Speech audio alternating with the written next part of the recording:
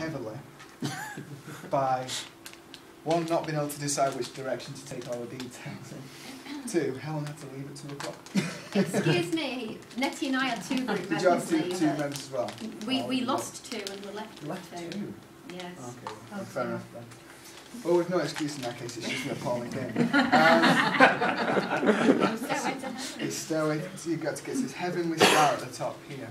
And you work your way up fountains, up the staircases. So your stairway to heaven. So your entrance is here, and the idea behind it all is you roll your dice, and you've got your little counter there. A starts off here.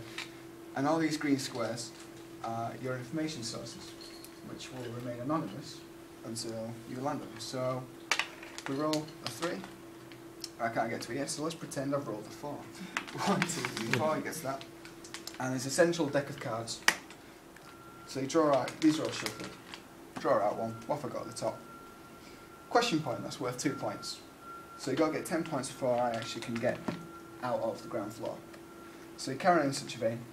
There's other cards in here like, no points for a bloke down the pub said. 4 points for using the language resource area, and so on and so forth. And each of these has a little description with them as well. Yeah. Is that what you're going to say? And you just carry on making your merry way at the top. So the next level is a bit tougher. There's more levels to go at, more squares to go at. They're not rectangles, they are squares. And you've got to get 15 points to get through this one. And then you're up again. You've got more again here. You've got to hit 20 points this time. And you've got to finally reach this to complete your stairway. And the idea is just to sort of show students what kind of information sources there are out there for them, and give them a description of what good ones and bad ones are.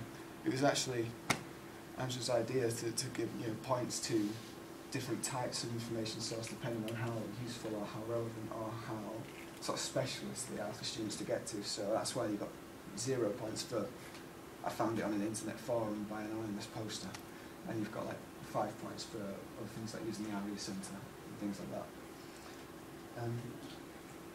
So yeah, that's kind of it, I think.